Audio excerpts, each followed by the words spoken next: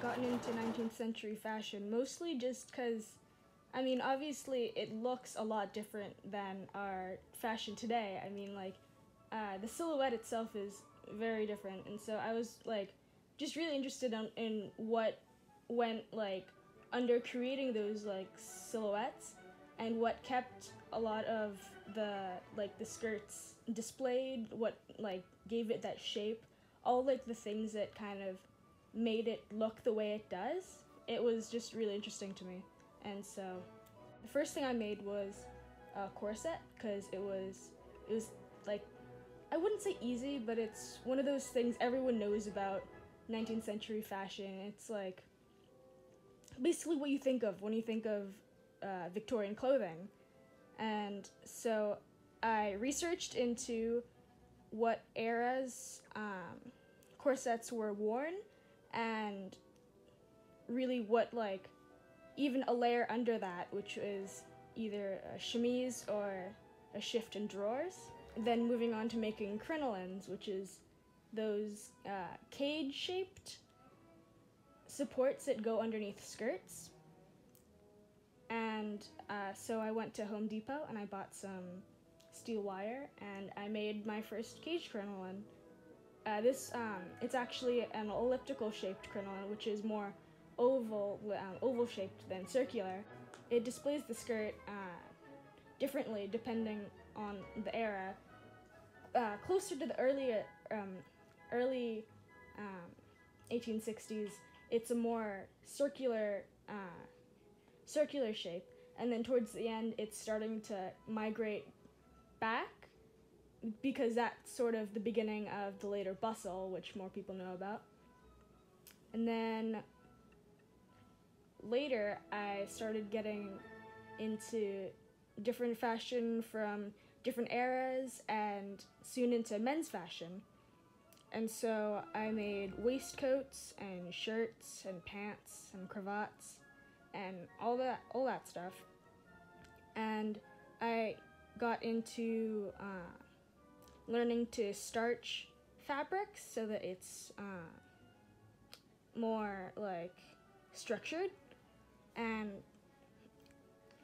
I went into, like, learning about how to make shirts and tailoring, and I really tried to get the right shape for each era, and I did a lot of research, obviously. On top of that, I would learn about the different stitching techniques used in the era to make it even more historically accurate, hopefully. I would learn about, like, how they would hold their needles, like the thickness of each fabric for each garment. I would learn about the different figures of each stitch, the running stitches and back stitches and so on. A lot of the fabric I get is from Goodwill. Most of it's actually bed sheets, because they're thin and there's a lot of it. There's a lot of material on a bed sheet that you can make into lovely dresses. There was some machine stitching when the technology would have been available in the 19th century, but a lot of it was hand sewn. A lot of it was just a needle and thread, and it took quite a while, but it really helped you get to know each piece of clothing and how it worked. This was a fun dress to make. It was a lot of work in not much time, but it was fun.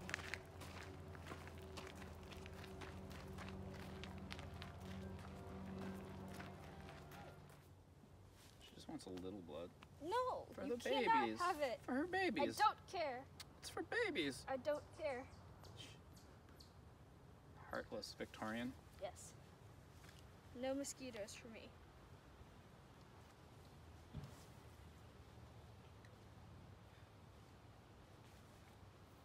I love that you have spark burns from working by the firelight. Yeah. Because there was no electricity where you were. Yeah.